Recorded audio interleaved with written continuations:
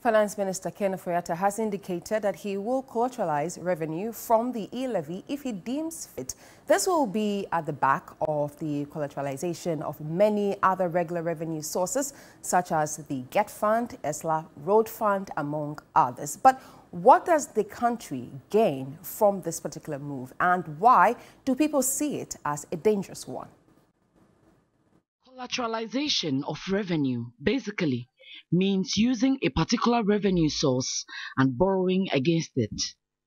It's just like taking a loan and agreeing that either all or part of a particular revenue be used to pay for the loan over an agreed period of time.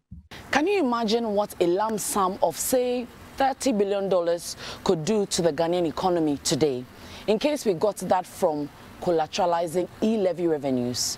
Indeed, if the lump sum is strategically used, it could even create other revenue sources that could more than compensate for what the E-Levy would have generated annually.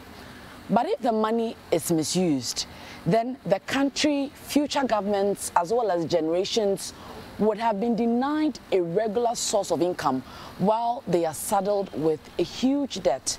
So, can we say, based on revenues already collateralized, that it is the best option? Well, for former Finance Minister Sid Tekpe, he does not think so. But in terms of debt management, it has been a poor strategy because we only collateralize and then we leave the principal, and defer it to future generations. Meanwhile, we want to take the heritage fund, from the same future generations. I don't think it's a solution, to any of our problems. At least it has not led to any reversal of the downgrade. On his part, Professor of Finance John Gachi thinks the country needs a framework to guide any decision to collateralize revenue sources to check abuse. So the levies have been collateralized.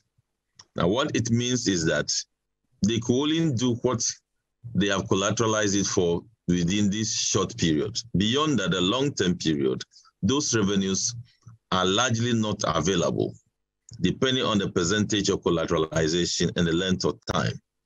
So what you are doing is that in the next 5 years, that revenue will not be in full available to any government to operate with.